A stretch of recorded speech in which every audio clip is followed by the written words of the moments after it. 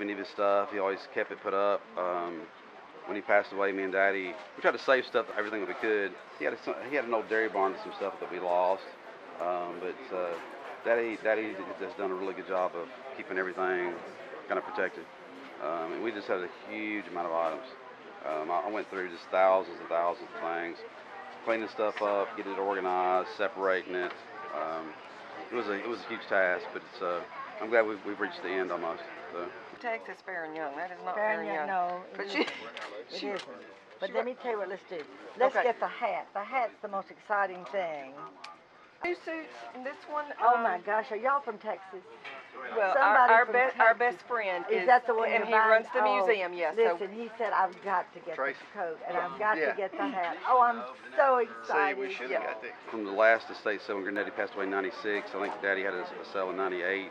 There's been a whole generation of bluegrass pickers and musicians in general that didn't get a chance to buy something the first time. So it gives them a good opportunity to come and get something that was Granddaddy's. So I think it's a good thing. You know, we still kept, we didn't get rid of everything. We still got a lot of cool personal things that he's given me and Daddy. This is just when you got really like seriously a trainload of stuff, it's hard to maintain all that stuff. It really is. So it's good to kind of thin the herd a little bit.